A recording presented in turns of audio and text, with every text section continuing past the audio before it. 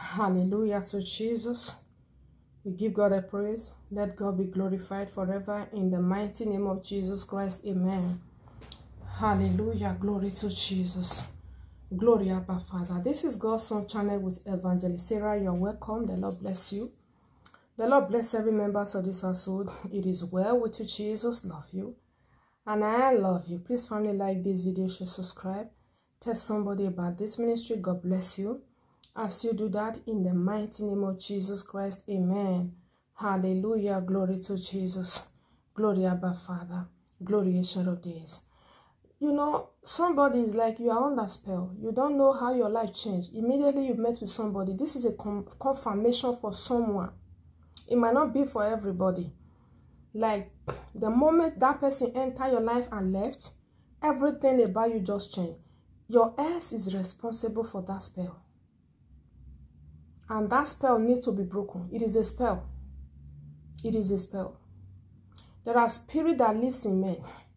That is why when you talk about people should be careful who they engage themselves with when it comes to relationship aspect, like having to have intimacy together. Let me say that word because so that I will not be too raw.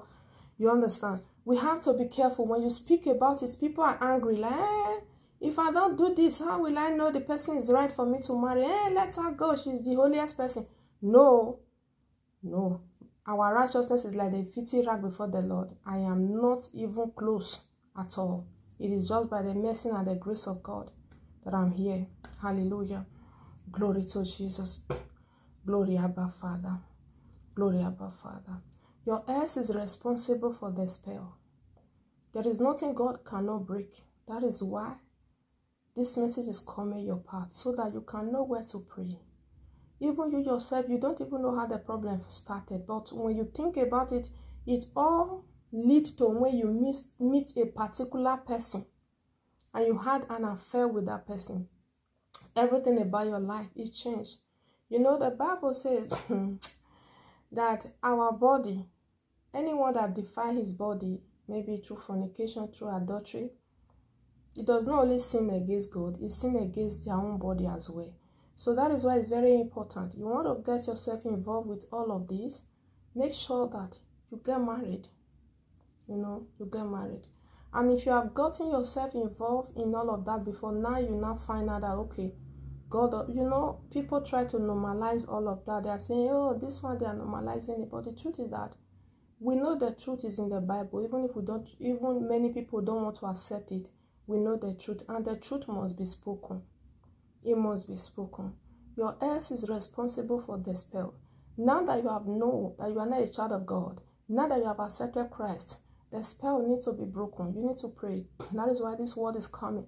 You will pray because you are not a child of God. You will pray. You will pray that any spell that was cast upon your life through an evil ex that want to ruin your destiny, return it back to hell. Return it back to sender. Let it backfire. Because some S, they are just demonic. They might not even be the one casting the spell. They will go to someone. And they don't say that. They will go to someone and say, help me to cast spell. They are responsible for it. So let it go back to wherever the spell came from. I pray the Lord will deliver you. I pray. It is well with you. Jesus love you. And I love you with the love of Christ. I remain your sister, Evangelist Y0UR, by the grace of God. I will see you again. Bye-bye.